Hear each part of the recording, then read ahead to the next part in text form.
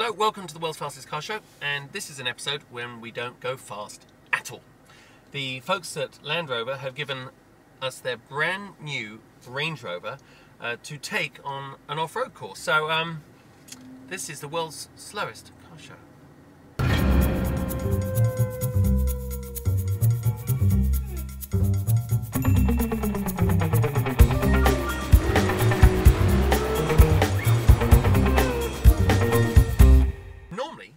Racetrack in one of those high-powered vehicles, I turn everything off because I want as little intervention as I can from the electronics on the car. It's just the control freak racing driver in me. But when it comes to off-road driving, the Range Rover offers 5 off-road settings, which now what I'm going to run is full auto, which actually the computer, the electronic, the sensors on the car will be continually monitoring what's going on, and then sort of putting the systems and the suspension and the diff and everything into the appropriate settings and the parameters of each of those 5 modes as is suitable for the conditions we're in. And now it's all up to my own weakness as a slow driver.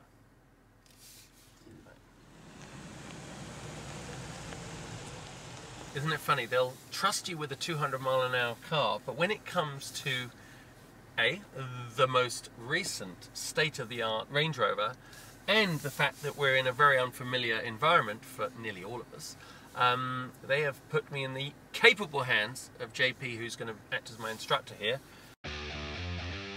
Heading towards a little bit of a descent right now, which actually I can't even see where I'm going. So what do I have to look out for here, JP, as we're about to go down a downhill?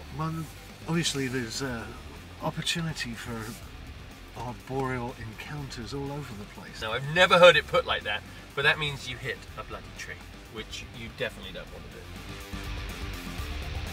So heading down this quite steep bank here, when I'm in low range, it automatically engages hill descent, which is quite an eerie feeling because you're so used to physics and the dynamics of gravity taking effect that it just pulls you down the hill. Look at that, you have to be so precise with the front of the car for that wheel placement between these trees. Actually very orchestrated. You don't want to do anything, you know, I'm used to full opposite lock. The challenge for me now is to see how slowly I can do stuff. Oh, okay. And that's really part of the art. So now we're heading for a sort of stretch of the terrain here that I can imagine what you call articulate the chassis, isn't it? Because I can feel with these offset bumps and ruts that you can see on the display down here that it actually shows you the 2 axles completely accurately displaying the articulation of what the car's doing. It's actually just very cool. The sophistication of the suspensions and the systems. Actually, this isn't an easy piece of road. The ride quality, you're not really sensing the severity of the terrain through the vehicle. Yeah. And that's what separates us from other vehicles. Yeah. Traditionally, a beam axle was the desired axle of choice for off-roading. Remembering first gear is a very active gear, so if you're in first going up a hill and you add gas, all of a sudden you've got wheel spin. Yeah. Spinning wheels don't get you anywhere, but we have things like traction control and nice and easy. This is where first gear and a little bit of left foot braking may come into play. Okay. All the way to the right. All the way to the right. There we go. Nice and easy on that brake. We don't want to stuff the front in there. Front left. So it's all about weight transfer, just the same as in a on a track. You just want to keep the platform from really overloading at the wrong moment.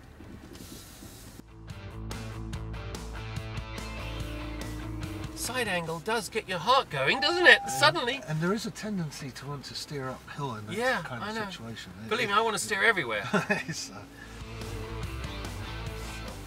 There, probably right rear tire off the ground a little bit there.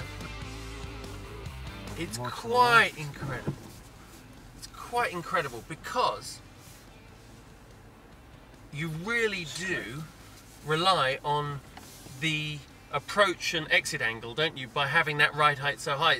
It stops you not just ploughing the front in, but also you forget about something I completely didn't think about, is what the rear of the car would do as we go up the hill. We have a centre differential lock and a rear differential lock. So on the diff we have two diffs effectively. With the centre differential, we're allowing for different wheel speeds between the front and rear axle. In the rear and the front, there's two differentials which allow for a difference in speed. Really, they're both infinitely variable. It's like a clutch pack of 5 clutches with a tuning fork on the front, and you have the ability to vary that pressure on the front of that pack. So you can slacken them or tighten them depending on where the power needs to go in relationship to the front or rear axle in the case of the centre differential, and left to right in that rear axle. So you can have the ability to lock that rear axle up so that both wheels are turning in unison. Well, JP, thanks so much for being my guide on this. I guess to sum it up, I would say that it is extraordinary that Land Rover with the new Range Rover is carrying on that heritage, correct, of what this brand means, but also that I think a lot of people who are cruising the pickup lines, who are commuting to work, I think somewhere deep inside, if you own one of these, you know that you have a vehicle that can go where few others can. So thank you very much. We'll no problem. now I want to hit the wilds. Now I want to go to Africa. Now I want to go to the Amazon. Now I want to go in the Sahara. Another time.